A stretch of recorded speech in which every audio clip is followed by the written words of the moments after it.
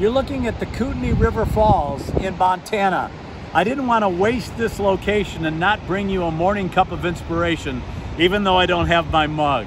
Well, you talk about a place on earth where you feel the presence of God and you feel His power and you see it.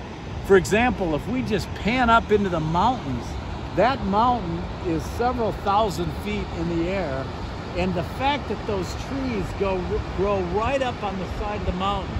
In fact, where we are, it's all hard rock, and yet bushes and plants and flowers are growing everywhere. How is that possible? It's miraculous. You know, the Bible in Psalm 19:1 says, "The heavens declare the glory of God, and His earth, or the firmament, shows His handiwork."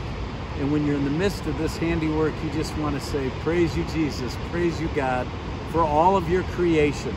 Thank you for eyes to see this and ears to hear the power of those waterfalls. In fact, we were recording earlier, but the sound was too loud, the rushing of the water coming over the falls.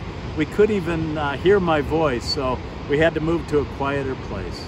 But even in a place like this, you just want to be still and know that God is Lord. He created the earth, and He is still in charge. So we're going to be here a few more days, but I just wanted to let you be inspired by God's creation. It's here and it's everywhere if we look around. God bless you, and I hope you'll join me again for my next morning cup of inspiration as we pan up to the mountains, because the Bible says, "Look unto the hills, from whence cometh thy salvation."